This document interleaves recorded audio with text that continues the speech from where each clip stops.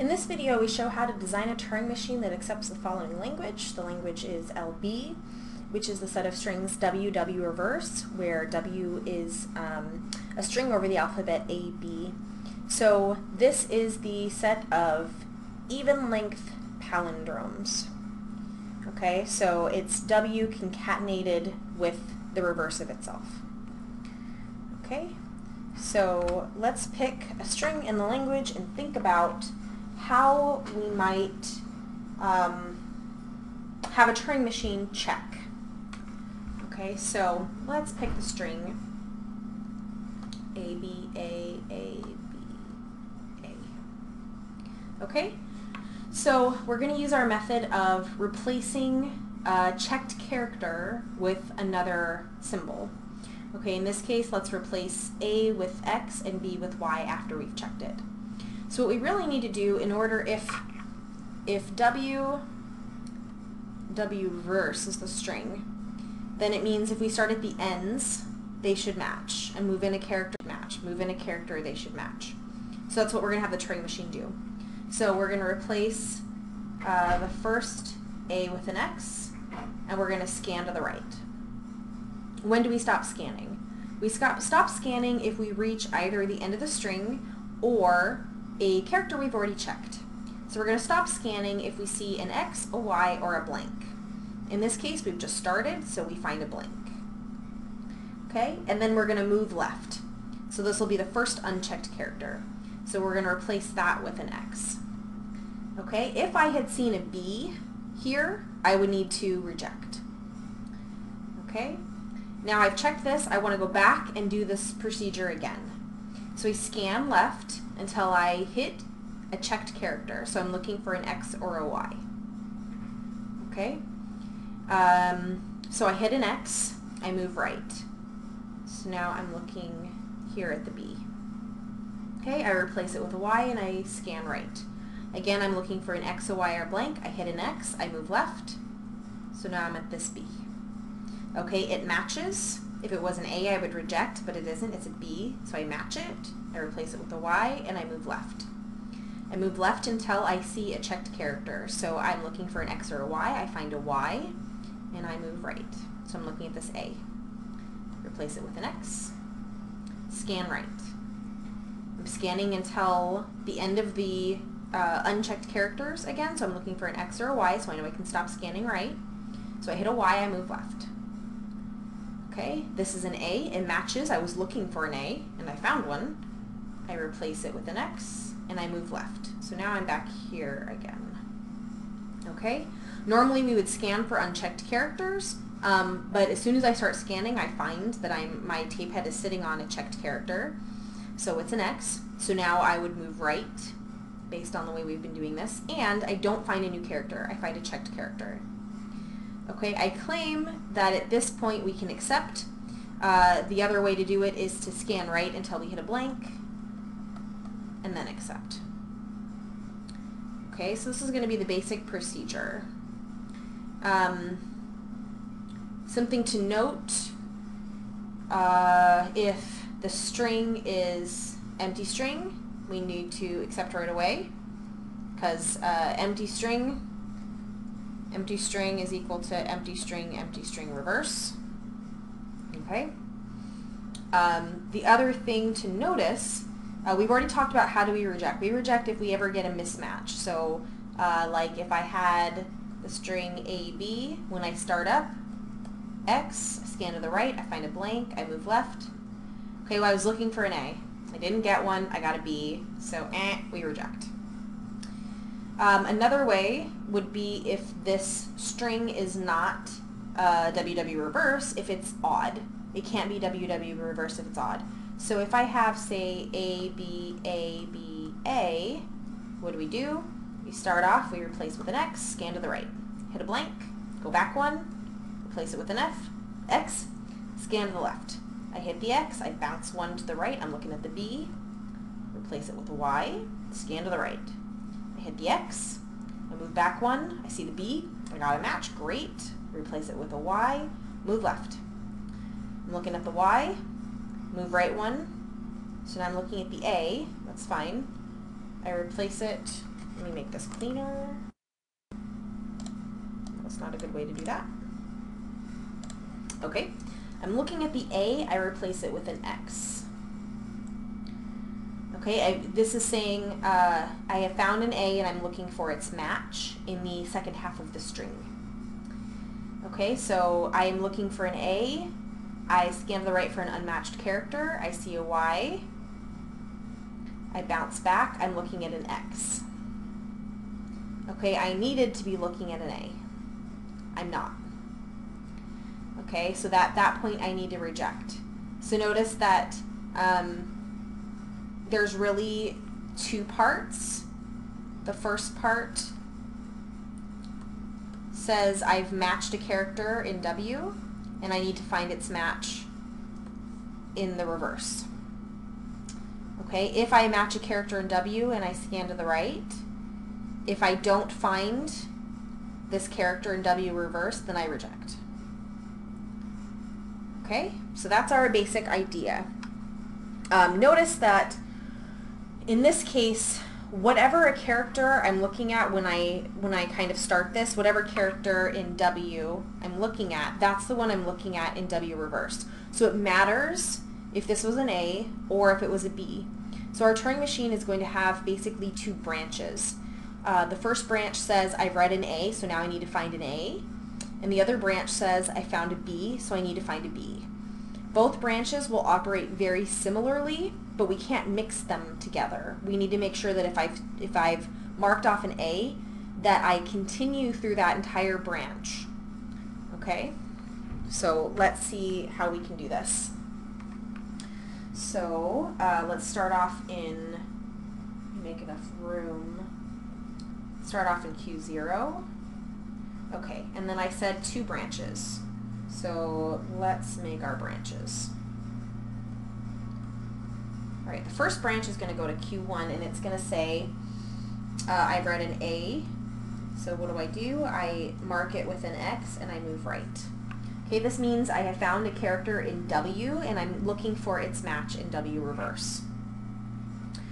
Remember, we want to skip over everything in the middle of the string, and I'm looking for the last unchecked character. How do I know it's the last unchecked character? I skip over anything that's an A, and I skip over anything that's a B. Okay, I keep doing that until I find either an X, or I mark it with an X and I move left, a Y, mark it with a Y and move left, or a blank, move left. Okay, so this tells me you've hit the end of the unmarked characters, go back one. The one you're looking for that you need to check is back one to the left. Okay, so I'm in Q2. All right, so I'm only in Q2 if I'm looking for an A in the second half of the string. So what I want to do is if I find an A, I'm going to mark it with an X and I'm going to move left. Okay, notice here, if I was in Q2 and I saw a B, I would need to go to my reject state. Okay, it does exist, we're just not drawing it, mostly because we don't have room and because this pen is not great. Okay, so that's what I mean when I say we implicitly reject. I mean, there is a transition, you just don't see it. Okay, so here we have now read the A in W, we've read the A in W reverse, and I'm looking left. What I'm doing now is I need to basically rewind. I need to get to the first unchecked character in W so I can start this process again. So let's call this state Q3. And what are we going to do? We're going to skip over A's and B's.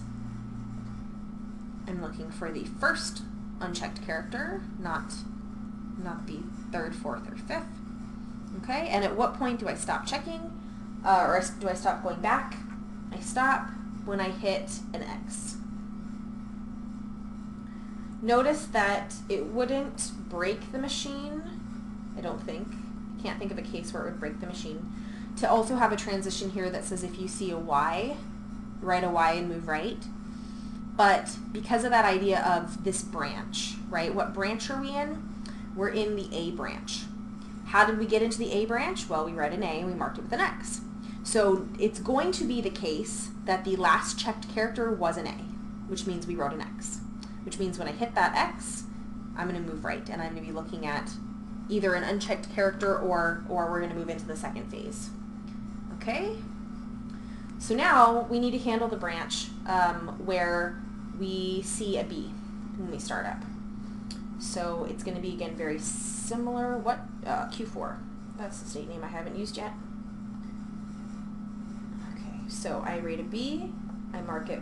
Oh, that's going to be a problem later. Sorry. I'll try to make my transitions fit a little better. Okay, so I rate a B. I write a Y, and I move right. Okay. So here, again, we're going to be very similar to the one above. I read that B, I moved right. I need to skip over anything in the middle. Okay, until I bump into an already checked character. And that's going to be like an X, a Y, or in the case that this is the first, that B is the first character, I could possibly run into a blank. Okay. All right, in Q5, I'm saying, all right, I'm looking at the last character, the one I need to check in W reverse, and I need it to be a B. So if it's a B, I mark it with a Y, and I move left. And I go into state Q6. Okay, Q6, again, it was like Q3. It meant rewind. Go back and find me another character to check. When I find it, it's going to be an X, or sorry, it's going to be a Y. It has to be a Y because of the branch I was in. Okay. All right, and then I'm going to repeat this procedure. How long do I repeat this procedure? Well, if we get to the case where we're looking at, so let's do A, B, B, A.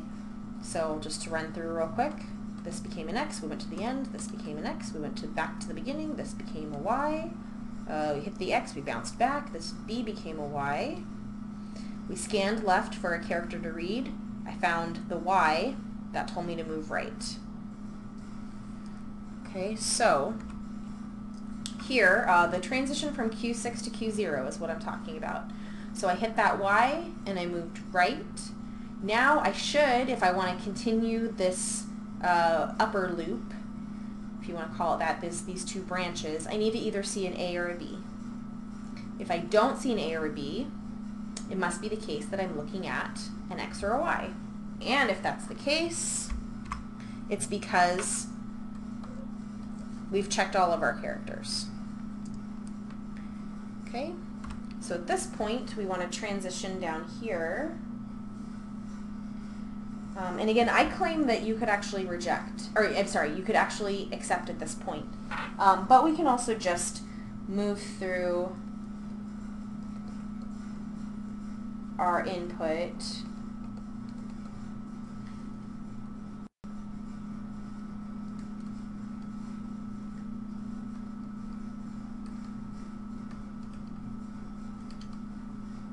Until we hit a blank.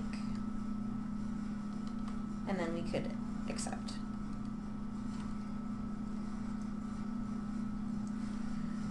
Okay? So we have one other condition or one other case to handle. If the string is epsilon on startup, I'm going to be looking at a blank. And so I can take blank, blank, right, and accept.